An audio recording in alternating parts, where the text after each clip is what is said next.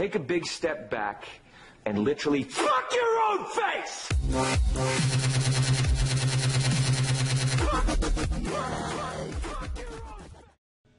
What's up, guys?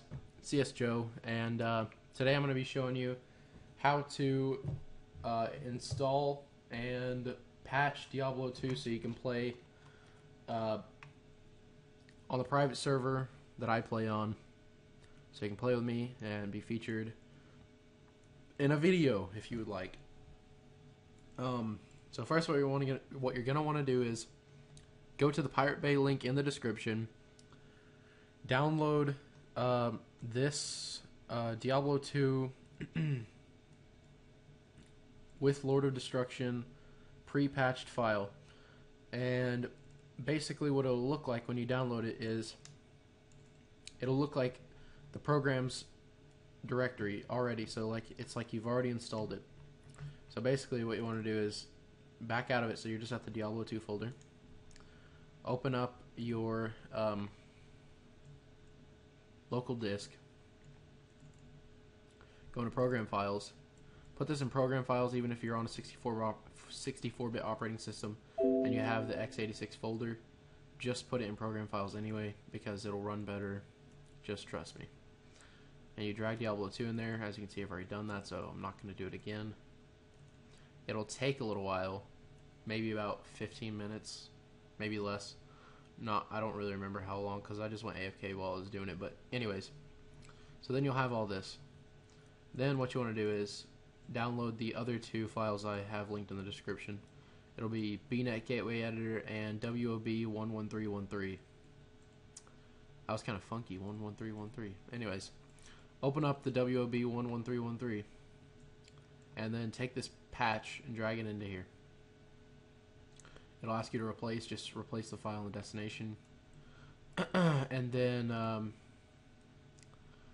you can close out of that, and then Bnet Gateway Editor, open that up, go to Diablo 2 down here at the bottom tab. I'm just going to delete this so I can show you again. Alright, so you'll just have these four. Click Add Gateway. Put the name as WoB Gaming. It doesn't have to be that, but it can be whatever you want. I just put it as that to remember.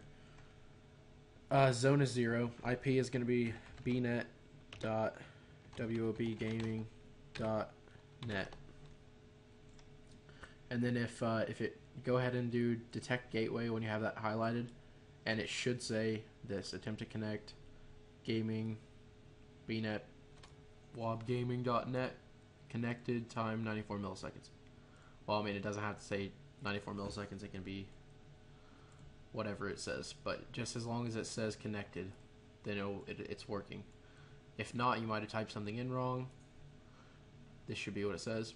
But also, if you have typed it in right, and you're sure you've typed all this in right, and when you press detect gateway, it doesn't say connected, then the server might be down. I've experienced that a couple of times, but it should only be down for about 10 or 15 minutes in my experience. So yeah, just come back a little later and try again.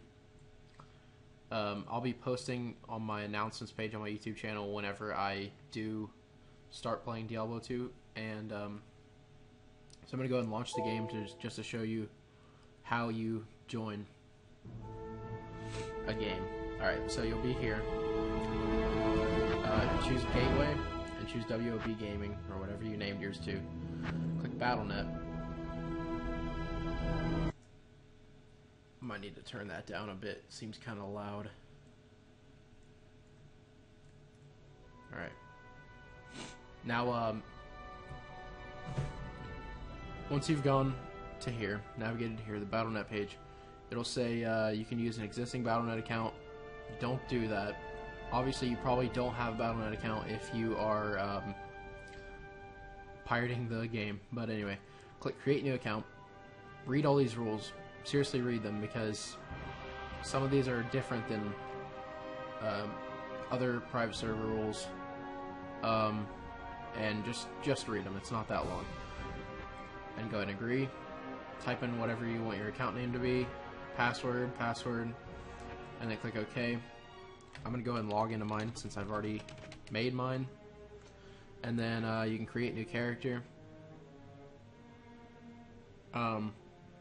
So you can choose any of these because expansion characters do work. I'm just going to make YOLO swag. Oh man, already exists. That sucks. That sucks.